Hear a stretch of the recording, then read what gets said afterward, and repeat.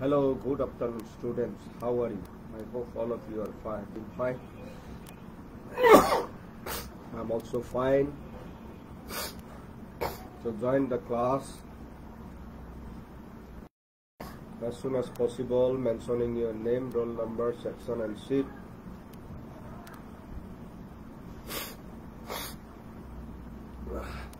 Today I'm going to continue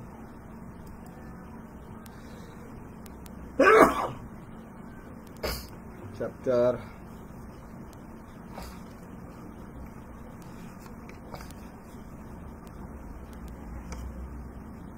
11.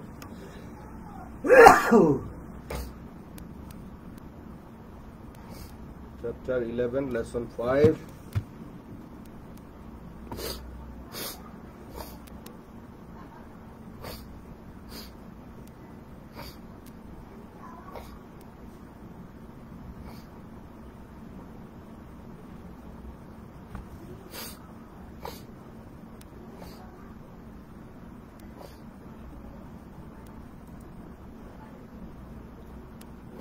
Photosynthesis, lesson 5 to 6, water cycle, carbon cycle, and oxygen cycle. Photosynthesis, you know that with the help of sunlight, the plants prepare their own food through photosynthesis. Do you know how this happens? Is it physical or chemical change? In photosynthesis, the plant produces glucose and oxygen by the reaction of carbon dioxide and water with the help of light. The produced glucose works in the growth of plants and oxygen help us in breathing. Carbon dioxide plus water in presence of light and chlorophyll, glucose, it gives rise to glucose and oxygen. Page number 127. Thus it has been observed that the produced substance in photosynthesis, glucose and oxygen, are completely different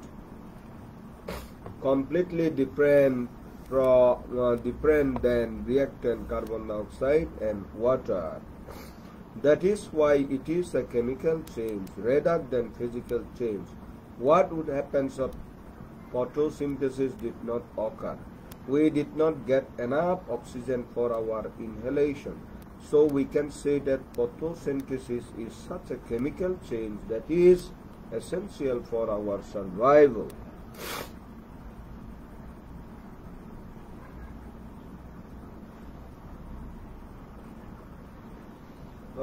You know, photosynthesis,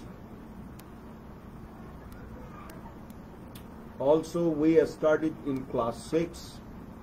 What is photosynthesis? Photosynthesis is the process of producing food by the plants in the presence of sunlight. I mean daytime. It occurs at daytime, not at night, because it needs or requires sunlight. Without sunlight, photosynthesis does not occur. So, water cycle. So, with the help of photosynthesis, the glucose and oxygen are produced. With the help of, in presence of, synthesis of, with the synthesis of chlorophyll, you know, by giving reacting carbon dioxide reacting with water. So I see only most of the students only give presents, but they don't stay online with the class. They don't listen to the class. They don't watch the class. It's a matter of regret. So all of you are requested to accompany to accompany Tripon sir, because Tripon sir is very helpless. Without a student, Tripon sir is very helpless, very poor, and feel very worried, feel lonely. That's why you are requested to accompany me every day, every classes, regularly. Otherwise, I feel very disgusted, I feel very boring. If I see that most of the students are present with my class, I feel very happy. I am very pleased to see the student, because there is clear how many students are online, are present online. We can see very clearly.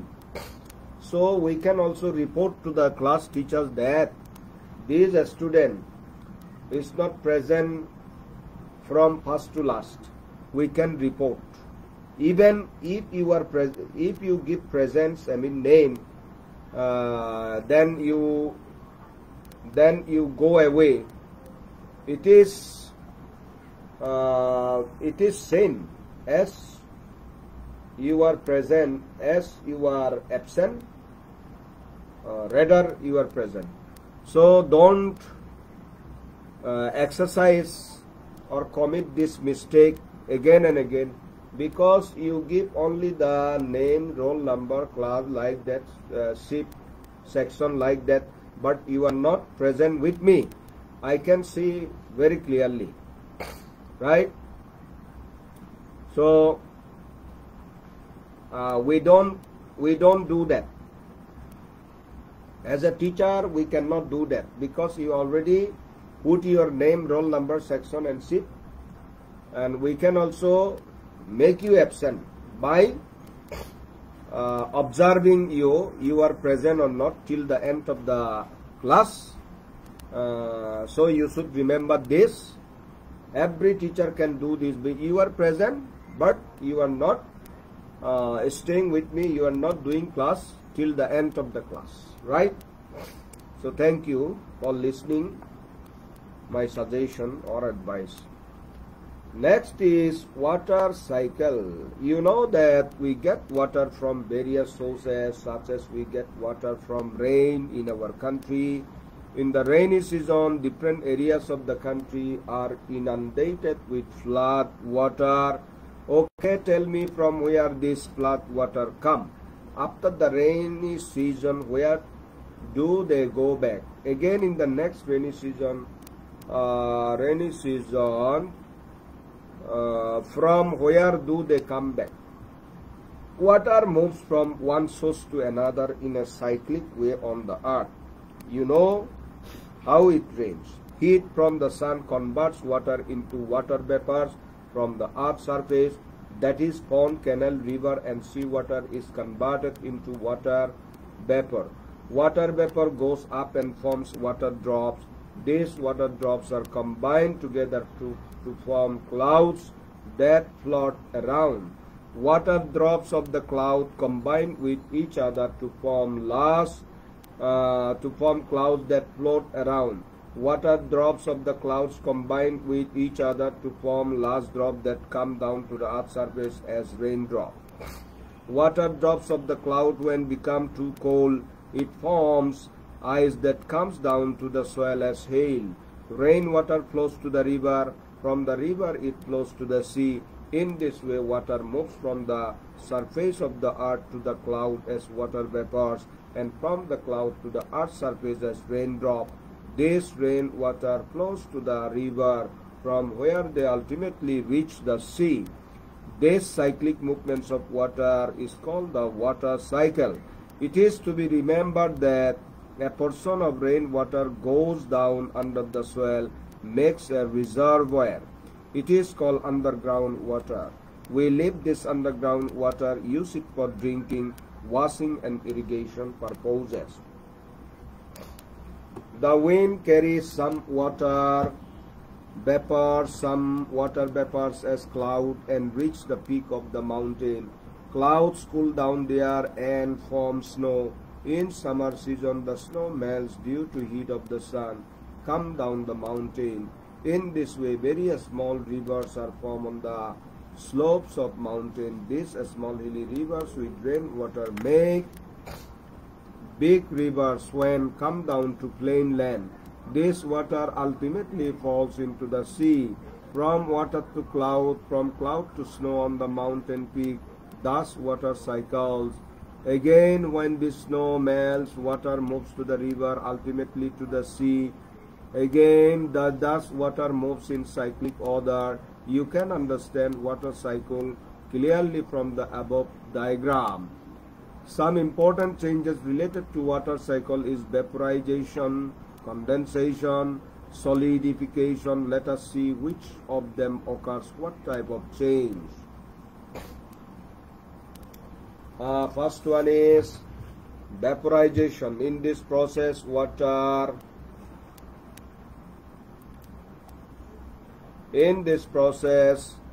water from pond, river and ocean enter into atmosphere through transforming into vapor with the heat of sun. Now tell, is vaporization a physical or chemical change? It is definitely a physical change, because here the water only turns into vapor from liquid state. Any different substance has not been produced. Condensation. The vapor created after vaporization gradually goes up where the temperature is comparatively low. For that, the vapor turns into little drops of water or cloud after condensation. The process where vapor turns into cloud is called condensation. This is a physical change as well, and mainly opposite to vaporization. In this process, water turns from vapor to liquid. The property remains unchanged. Solidification. In the water cycle, water drops of clouds get freeze and turns into ice. Then this ice is stored on the peak of the mountains, comes down on earth as hailstone. What type of change does it occur when water turns into ice? Do the properties of water change because of it? If the properties of water do not change, it is a physical change. Next is carbon cycle.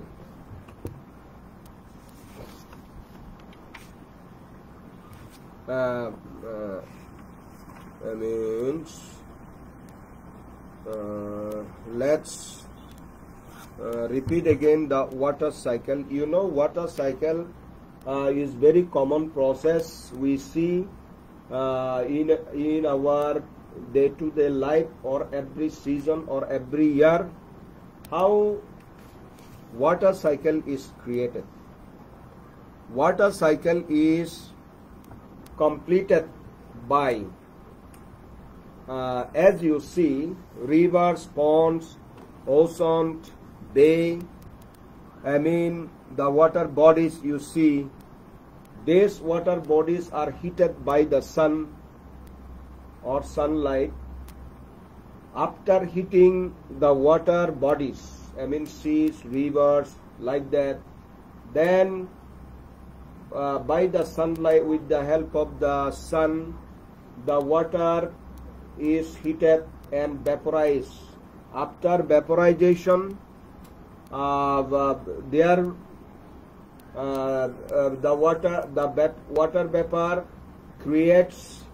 water vapor creates clouds, heavy clouds. With the drops of water, and after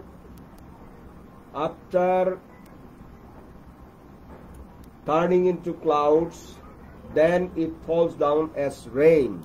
You know, then after heavy rainfall, there is flood, there is the overflowing of water and the rivers. This water then go up by vaporization with the help of sunlight. Then it comes back again in the water bodies, and some rains goes underground. I mean, are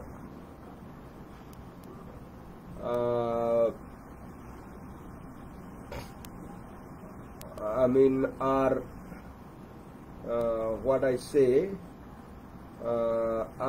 goes down underground or inside the hills, inside the plain lands, and then there is a reservoirs, reservoir, deposit of water inside the ground or underground, that it makes some river, some stream, from the big mountains or hills. This way the water flows to the seas and rivers. That's what. Then it's cyclic way. In cyclic process is comebacks. One after another process, following one after another process. This is the water cycle, So in water cycle, some of the process are vaporization, condensation, solidification. What is vaporization? In this process, water from pond, rivers and ocean. These three processes are included in water cycle, First one is vaporization. In this process, water from pond, rivers and ocean enter into atmosphere through transforming into vapor with the heat of sun. Now tell, is vaporization is physical or chemical change? Is physical change. It is definitely a physical change, because here the water only turns into vapors from liquid state. Any different substance has not been produced. No different substance is produced. And condensation, the vapor created after vaporization gradually goes up where the temperature is comparatively low. For that, the vapor turns into the little drops of water or cloud after condensation. Yes, the process which water turns into cloud is called condensation. This is a physical change as well, and mainly opposite to vaporization. In this process, water turns from vapor to liquid. The property remains unchanged. The characteristic remains unchanged. Solidification. In the water cycle, water drops of clouds get freezed and turns into ice. Then this ice is stored on the peak of the mountains and comes down on the earth as hailstone. Hailstone, hailstone, Shilabristi. Shilabristi, we get some ice, pitch of ice. The stone. That is called hailstone. What type of changes does it occur when water turns into ice? Do the properties of water changes because of it? If the properties of water do not change, it is a physical change. There is no change of characteristic or properties. That's why it is also physical change, because the liquid has water has three states, we know. First one is solid. If it in a state of ice, it is solid form. If it is in liquid form, it is water. It is water, it's liquid. And if it is heated or boiled, it is in vapor state.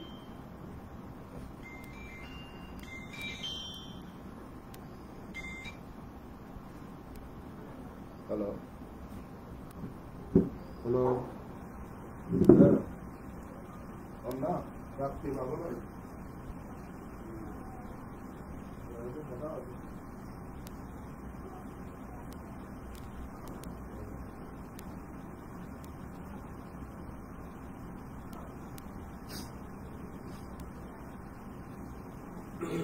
Sorry for disturbing. Next is carbon cycle. What is carbon?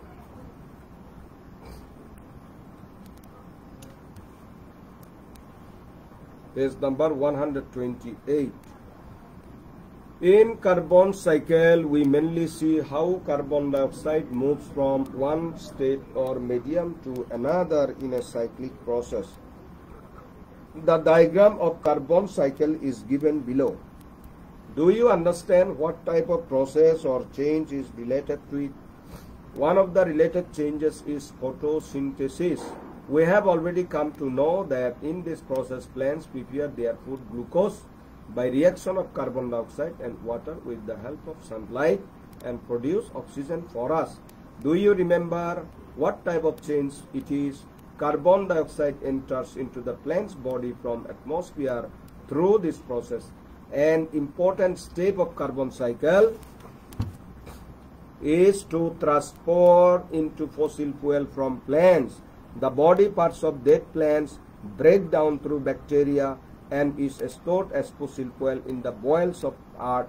At a certain stage, natural gas, coal, kerosene or petrol are prepared through this process. But when dead plants break down through bacteria, a part of it enters into the atmosphere by converting directly into carbon dioxide. We use fossil fuel in various works such as in cooking, cars, industries and so on. Fossil fuel enters into atmosphere by transforming into carbon dioxide and water through this type of change. Plants then absorb carbon dioxide through photosynthesis from atmosphere. Is there any other process where carbon dioxide enters into atmosphere except combustion? Yes, other faunas like human beings also leave carbon dioxide gas during breathing and that enters into atmosphere. Is there any other process where carbon dioxides are being absorbed from atmosphere except plant?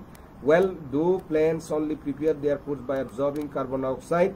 Don't they release carbon dioxide? Yes, plants release carbon dioxide through breathing like human and other faunas. Now tell what type of change it is when fossil fuels are produced from the bodies of plants and animals. This is definitely a chemical change because the produced fossil fuel is completely different from starch, protein, etc. So this is all about carbon cycle. In carbon cycle we see a smoke from industries, respiration, photosynthesis. One of the related changes is photosynthesis. We have already come to know that in this process plants prepare their food glucose by reaction of carbon dioxide and water with the help of sunlight and produce oxygen for us.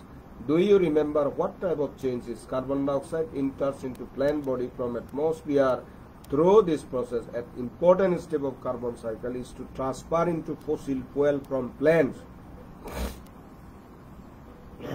The body parts of dead plant break down through bacteria and is stored as fossil fuel in the bowels of earth at a certain stage. Natural gas, coal, kerosene or petrol are prepared through this process. But when dead plants break down through bacteria, a part of it enters into the atmosphere by converting directly into carbon dioxide.